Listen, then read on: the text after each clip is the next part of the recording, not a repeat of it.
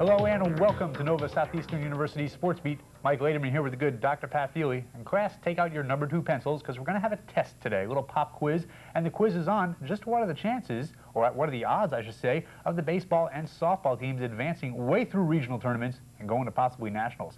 And Pat, I'm going to start this test out with you. Okay. You know these teams as good as anybody. Let's start off with baseball. What are their chances of getting out of the regional tournament and going to the NEIA National Championship Tournament? I would say the chances are good. We're probably going to go in as a number 2 seed behind Bruton Parker, so expectations will be high with the high seed.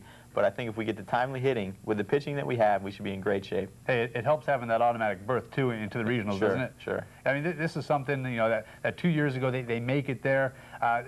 They really wanted it. They were hungry, and all of a sudden the hitting stopped. So let's start talking about the hitting at first, because this year's team, a little different than that team 2 years ago, and also different than the team from last year, the team that slumped last year when they went into the conference tournament. This year, knowing that they're automatically going into the regional tournament, we got guys that know how to hit the ball, and I don't think they're worried too much about that. No, I don't think so. I mean, if you look at the lineup 1 through 9, you've got, what, 6 guys hitting over 300, or, you know, right about that. Well, you know, Charlie Vaughn at 299, yeah. But you got to put him in the 300 club. So, I mean, we've got the guys that can hit. We got the Claude Loves, the Brian Norrises, the Brian Gerity's. Those guys are going to come through for you. Maybe a little slump right now, but maybe, you know, a few days off, a little rest going in. I think we should be fine. You know, I think 2 years ago, there was a lot of pressure, specifically more on one person, that being like Claude Love. Everybody was relying on Claude Love to come in and do the job and maybe carry the team through regionals. But you just mentioned 6 guys that really there's no one person that has to carry the load on this team. Sure. Usually it's a different guy every time out, and that's good. I mean, because you know, if you look at that lineup, you're not afraid to see the number 7 guy coming up to bat in a pressure situation because you know that he can get a hit. Well, those guys, you know, they're only hitting about, you know, 270, 280, 250, even at the worst for the starters. So, yeah, everybody is doing the job. And also, if you go all the way around the defense, you look, everybody is going to be hitting the ball. Charlie Vaughn's hitting the ball. Claude Love, we know, is hitting the ball. Sure. Groeneveld's hitting the ball. Is there a weakness from the plate? No. Well, you know, the guys, we spoke to the guys about the offensive, if there's any offensive woes, perhaps. They said there's no offensive problems whatsoever. As a matter of fact, they're looking forward to going and having a good offensive showing. We went to the NSU baseball complex and spoke to a couple of the members of the baseball team about what they think of their offensive chances. I think we have a lot of experience from still on the team from 2 years ago when we were at regionals. Hopefully that'll come through for us. It was very emotional series when we went up there for regionals 2 years ago, and hopefully the experience of myself, Claude Love, Groeneveld, Gerity, and the guys who are left on the team, hopefully that'll come through and play a big part in us winning the regional. Well, I have total confidence in everybody in my team, but I'm not going to just bow my head to the rest of the guys down at that regional tournament because they're pretty good players too to be getting as far as we have. But we're going to come out on top no matter what. A few guys have been struggling lately as far as hitting goes, but everybody is. We have 6 players hitting over 300, and as long as we can keep that going, and the people who are struggling, if they come alive, I think we'll go very far, and maybe even go to national championship in Iowa. Oh, we're all very confident in the way we're playing the game right now, and the thing is we can't get overconfident. And if we keep playing the way we're playing right now, we'll be just fine. But everybody's got to keep their heads in place. We just got to look positive at things, and that way we can probably hit together as a team and then go from there. You know, as long as we play to our capability, you know, we could hang with any team and beat any team. I hope that's the way it is. I hope we go up there and play our best baseball because this is the regionals.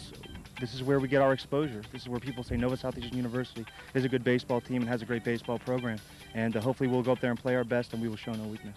Our line is pretty solid. You know, when some guys slump, the other guys get the job done. But I really can't tell you. I mean, there could be some teams out there that have a better 9 than we can, but we can play better than they. So, you know, it's up for grabs.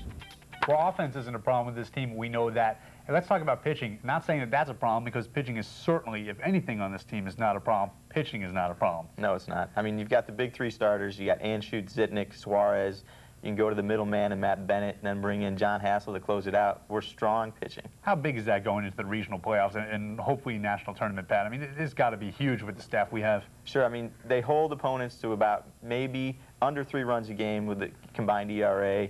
Batting average against is like about 220. So teams aren't going to score a lot of runs against us. And, you know, worries on the team with the pitching staff, you're not going to have it with us. I mean, other teams, they may be going into this tournament saying, oh, look, we got games on Monday, Tuesday, Wednesday, Thursday. Who are we going to throw on that 3rd day or even the 4th day? we don't have that problem. No, I don't think so, especially knowing that you could probably bring Felipe Suarez back after a couple days rest, or if need be, you could start John Hassel. He's done it in the past this season with great success. So we've got really 4 starters if we needed to. All right, so let's go down the Nova Southeastern University staff. Start off with Ryan Anschuetz, the year he's had. Sure, he's had a great year. Ryan's a real aggressive pitcher, but he's got 90 strikeouts. He goes right at hitters, so, I mean, he gets guys out. When he's on, you know, look out. Dan Zitnick, coming back from last year's injury, how's he looking this year going into the playoffs? Really good, and he's getting his velocity back, and when he has his velocity, he's really tough on hitters. What about Felipe Suarez? Felipe's had a great year, 10 wins, like a 2.5 ERA, so, you know, when he's out there, the team is so confident that, you know, Felipe's on the hill, we got a great shot today. Well, the team is confident, and these guys are confident, and especially when they know that they have good middle reliever in Matt Bennett, and the closer right behind them in John Hassel. Sure. Talk about Matt Bennett. I mean, here's a guy that came on our show last month. We talked about his injury that almost ended his career last month. Where's he look now as we go into the playoffs? Stronger and stronger every outing, and I think with a little rest leading up to the regionals, he should be fine coming into that.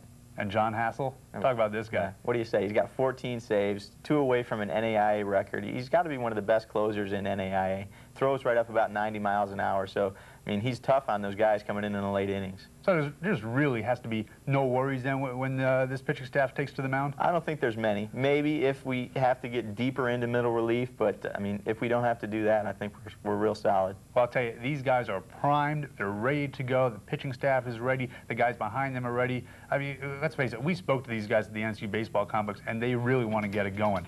Out at the NSU baseball complex, the guys are indeed confident about their pitching staff. Let's hear what the pitchers had to say. We're all pretty confident. I mean, with 2 outs, ground ball hit, you know, I'm pretty much walking back to the dugout. That's how confident I am, you know. It's just we have a strong team. They all work hard out here. They're all here before getting their ground balls, so we all feel, you know, pretty confident in our team. I think our pitching staff can match it with anybody in the region.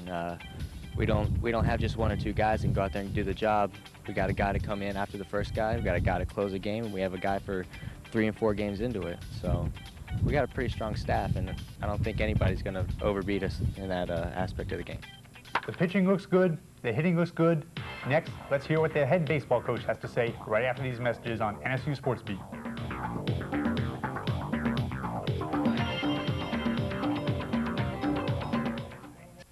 It takes so little to save our rivers and oceans for future generations.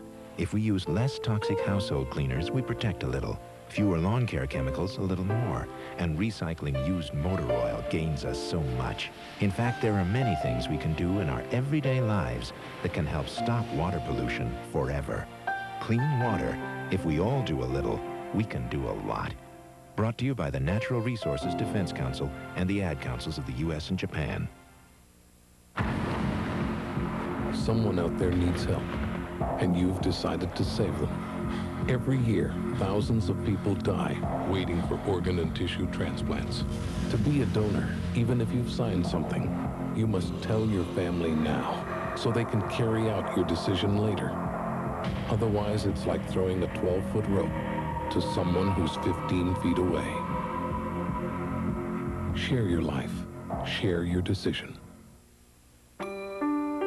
Which child deserves to be read to? This one? Or is it this one?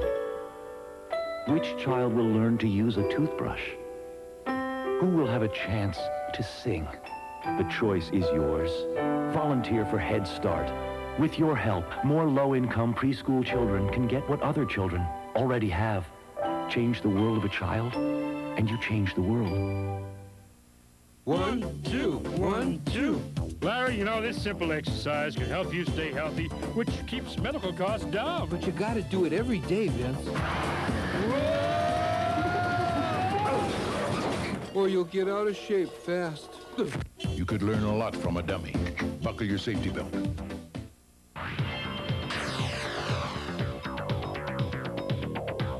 Welcome back to round 2 of NSU SportsBeat. Mike Laderman here now with head baseball coach Sonny Hansley. And Sonny, you got to be real pleased as this team goes into the regional championships and trying for the national championship, simply because they're looking real good right now. We have a pretty good team, Mike. We've played very well during the regular season to win a conference championship, which automatically qualified us for the regional tournament, and that was our goal. The conference tournament would be very difficult. We have 6 teams in that, and so we felt that in order to make it a little easier on ourselves, we needed to win the regular season, and we went out and did that. You guys also want to show that last year was a fluke in that the Knights lost 8 out of 9, just surprisingly played unlike Nova ball, and went down to Homestead and 2 and out. That's not Nova ball. This year, though, they seem very hungry in that they want to show last year was a fluke, and this year possibly going further than ever before. Well, I think you have to look to the seniors who have done a great job from their returning players. The seniors obviously are the leaders, and they were there 2 years ago in the regionals, and they've pretty much taught the younger players what it takes to win, and I think that's what's happened. We've got some young players that have played great, and our leaders from the senior side have done an outstanding job also. We'll talk a little bit about that experience that you mentioned. I mean, 2 years ago, they go to the regional tournament. These are guys that were there. They had the first taste of it then. Are they hungry now coming back into this next regional trip? I think once you get there, one of the things that happens is that you've been there, and sometimes you assume that you're always going to get back there, and that doesn't always happen. So what we did in the fall, we talked about the taste that was in their mouth when we played there and how much fun it was and the recognition that they all received. And they worked real hard off season, they worked hard in the fall, and they're really benefiting from all their hard work now, and it's really a credit to them. Pat and I talked about the hitting, talked about the great pitching, how there's really not that many worries as this team goes into the postseason. Do you have that many worries as the head coach? When you get into the playoffs, like we're going to go into right now, the teams that are going to be there are all going to have quality pitching. And the old adage that good pitching stops good hitting is always true in these tournaments. So we have to be good on our side, from the pitching side, and defensively. And we'll score runs when the opportunity presents itself. So we need to be prepared, and that's what we've been practicing and doing our practices, getting ready for the tournament. Is the attitude fine, though? Are they ready? Do they want it? I think the attitude's great. They're really ready to get to the tournament and start playing and see how far we can go. I'll tell you, I agree, because when I went out there with the cameras, these guys seemed primed indeed to go to the regional championships and possibly nationals. And when we brought the cameras out to the NSU baseball complex, we spoke to the team, and they are hungry. Hopefully at regionals, we'll see a lot of the teams that we saw when we were there 2 years ago. The caliber of play is a lot better than it is in the Florida Sun Conference at times, because all the teams are stepping up and they want to go to the next level, to the World Series. So hopefully we'll do very well at regionals and go our first World Series. I believe this year we can win regionals. This team's a little bit better than the team 2 years ago. We gel a lot more as a team. We get the job done all around. Everybody picks each other up. I don't see why we won't walk out of there in first place. I think in the regionals we can do very well as long as we play the baseball we've been playing all year, lay down the bunts when we have to lay them down, and get the 2-out clutch base hits as we've been doing all year. It's going to come down to the middle relief. We know our starters. We have confidence in our starters. As long as our starters take us, into the 7th inning, 6th, 7th inning strong, we need to get our middle relief in as quick as possible to save us for the later games on that week. Well, I think we're going to do real well if our pitching and hitting mixes together. I think that we can go all the way. There's not many teams that's going to be able to beat us when we mix those two elements together. I think we have a real good chance at regionals. Keep working hard and keep our goals on beyond regionals, and I think that we can make a good place in there and move on from there. We talk about the baseball team's success, the chances they have to go into the regionals and winning it, the chance that they have to go into nationals. Here's another team that has the chance, and the head coach that could take them there, head coach Robyn Handler of the women's softball team. Robyn, you guys set some serious goals before this year as to how you wanted to get 30 wins, you wanted to get to the sectional. Look at this. You're doing exactly what you wanted. Is this just part of the Robyn Handler plan? Well, we're doing well for a young program. This is our 3rd year that we've had a program. Each year we've set goals, and each year we've attained those goals. So it's just natural that we set 3 goals. The goals was over 30 wins to win our conference and to get to the regional tournament. Since we've met all our goals each 3 years, this is just natural that we've done that this year also. If you look at the stuff that's on paper, I mean, the next goal would, of course, be to get to nationals and win it. And that year would say, you'd say, well, year 4 you could do that because year 1, was 18 and 16. Year 2 of the program was last year in which you guys, got what you wanted to do. You got over the 20 wins and you made it to the championship game of the sectional. This being year 3, you set those goals. Year 4 is supposed to be the year, but this year the team could actually do it. You could skip a hurdle and get over there, don't you think? Well, why wait 1 year when we can do it this year? Instead of saying that icing on the cake is getting to nationals, I think that we need to refocus our goals and reset a goal to be successful at regionals. we have a great chance of coming out of the region and going to nationals. We've already had teams come down here from the region and scout us out to see how we're playing, so they are considering us a force and they are considering us a threat. We just need to go in there with our heads on straight and just to go out there strong and give the showing that we can do. As long as we play up to our potential, then we don't have to wait till next year, because we'll be there this year. Well, let's go along those lines. With the head on straight, that's the attitudes of this team. And I say it all the time, when this team wants it, they could really pummel any team that they want. How big are the attitudes going to be when you get up to Alabama for the regional championships? Right now, the attitudes are strong. The attitudes are positive. They spend their days making cookies for each other. They spend their days making posters. Last year when we went up to sectionals and we wound up losing a tough game, all night all they did was sit up and talk about how they're going to beat that team the next day, how they were going to do it, how they were going to hit, how they were going to play. And right now they've already started talking about how they're going to go up to regionals and be successful, how they're going to play, what movies we're going to watch on the VCR on the bus. They're ready. Oh, I believe they're ready too. I mean, I haven't seen their attitudes this high up all year long. And the best part is the girls know they're ready as well. We went out and we spoke to the ladies at the A.D. Griffin Sports Complex. Here's what they had to say about their attitudes. Emotion is a very big part of our game. If everyone comes out with the attitude to win, we have a very good chance of winning. But when we come out here low-key, we have a hard time picking up after the first and second inning. So I think emotion is a very big part of the game. This team has got more emotions than I've ever seen in my entire life. And when I first got here, that was one of the things that was hard for me to understand with this team. When we were down, we were way down, but when we were up, we were way up. No one could beat us. Emotions are very crucial when heading into the playoffs because if you're down and you're not into the games and stuff, your team gets down. And the higher your emotions, the better you play. If you're into the games, if you're excited and you're well aware of what's going on, you play much better. Well, we sort of changed our attitude since the beginning of the season. We've brought a lot of intensity onto the field, which means we've been beating a lot of teams because of this intensity. So that's kind of a problem if we get down on ourselves, and probably not going to do as good unless we have that intensity. But we have a chance of going into nationals, so there's going to be a lot of emotions. But as long as we stay positive, keep our personal lives out of the field, and being focused, and we'll do great. Definitely. I think when one of us goes out and gives 1,000%, everyone else wants to go out and do the same thing. And that's when it's like a domino effect. I think the team thrives a lot on emotion because if one player gets down, it seems to have a domino effect. Like everybody else wants to get down too. So if everybody's up, everybody stays up. Yeah, we talk about the attitudes with this softball team, and I say all the time just how good they are. Robyn, we know they're a great team already. We know that they're a multi-talented team, but they got some serious leaders on this team too, both, you know, vocally, but they lead on the field more so than anything. That's Shannon Sawyer and Heidi Wickham. I mean, great years for both of them. Talk about Heidi first off.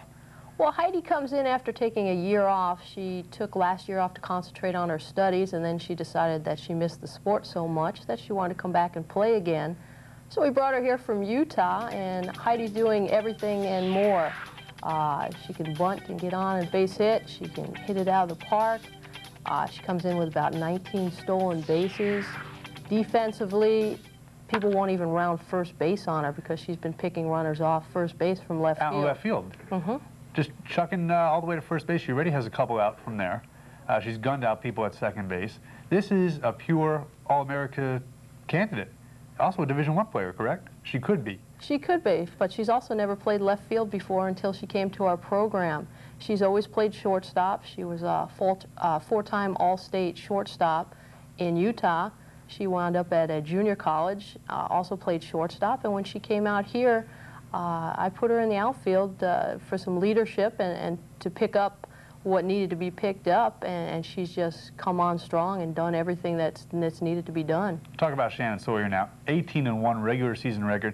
Here's a pitcher that, you know, you see her and you're like, can she match up against the best? And she does, day in and day out. An incredible record. She has great location on her pitches, and the defense seems to look really comfortable when she's in there. Shannon, people tend to underestimate Shannon. They come in and they see that she's not throwing smoke. She doesn't throw the fastest fastball.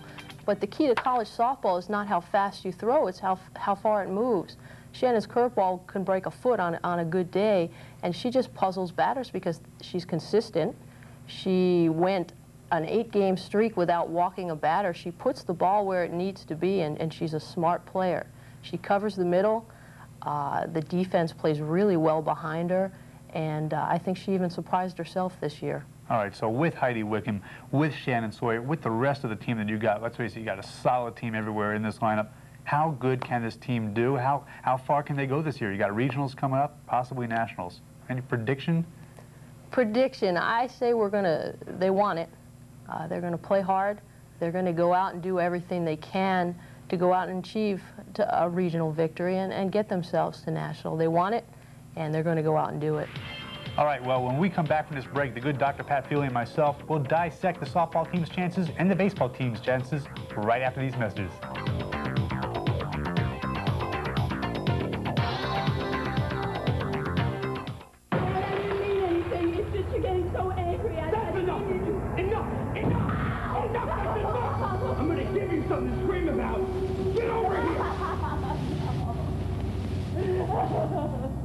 Get up! I can't!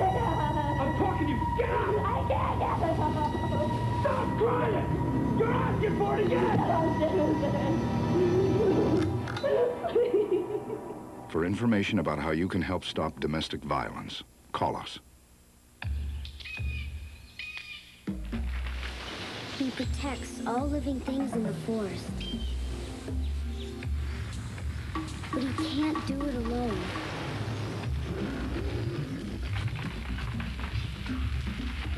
Please don't play with matches. Put out your campfires. And never, ever forget the words of Smokey Bear. Only you can prevent forest fires.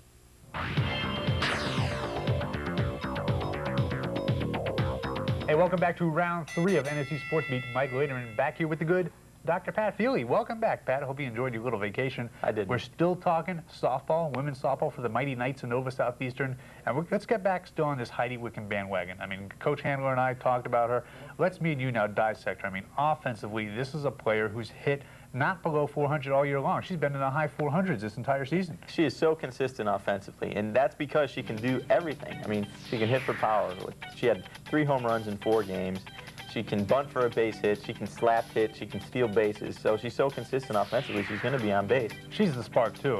Well, I guess when you mention a spark, though, like we talked off camera, Melissa Carierre, though, too, is a spark. I mean, the leadoff hitter, when she gets on, she's all the way around. Yeah, I mean, she gets on, however she gets on, either by a bunt or a walk or however, she's going to steal second and third almost every time. So she's on third base just like that. And still the second hitter, Lenore Gurecki, she's still up by the time Melissa gets to third. So, I mean, this is going to keep going on at regionals, which is what everybody expects, I think, because it's been this way all year long. By the time Lenore gets up, you got Melissa on third, smack base hit or anything in the outfield, the Mighty Knights are up 1-0 already. Yeah. And then you have the meat of the order yet to come up. So, I mean, they're a great offensive team.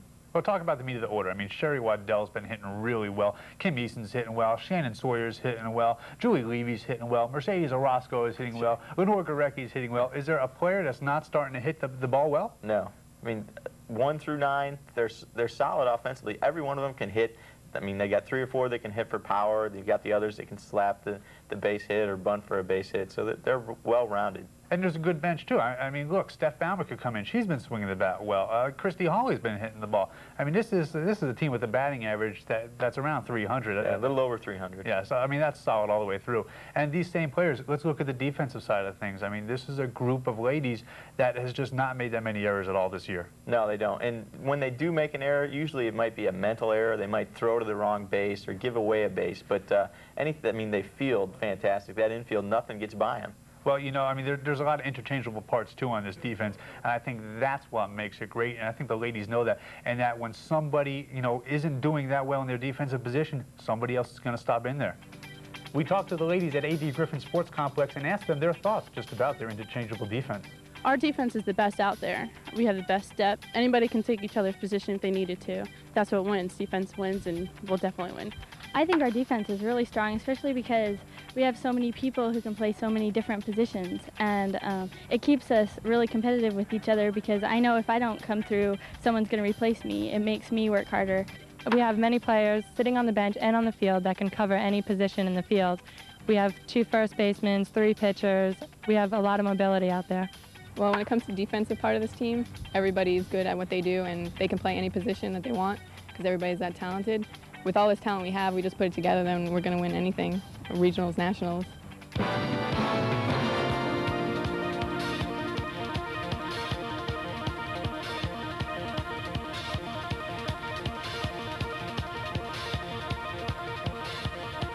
You know, the great thing about this softball team is that now they really know just how good they are, and I expect some really good things out of this softball team going to Alabama. I would think so. I mean, they have all the components. They got the pitching, the hitting, defense, team speed. I mean, they've got it all. And it sounds like you just described the baseball team as well. I mean, they're looking just as good. Pat, what do you think the chances are realistically? I think both have a great shot to win the regional. Well, you know, I mentioned earlier, we're going to be taking a test. What's the question? Can they do it? I think they could do it. You think they could do it? Now the question is, do you think they could do it? Well, to get the answer to the test, we can't find out until the next show. But until then, I'm Mike Laderman, this is Dr. Pat Feely, and the rest of the NSU gang, we thank you for joining us. We'll see you next time. Be good.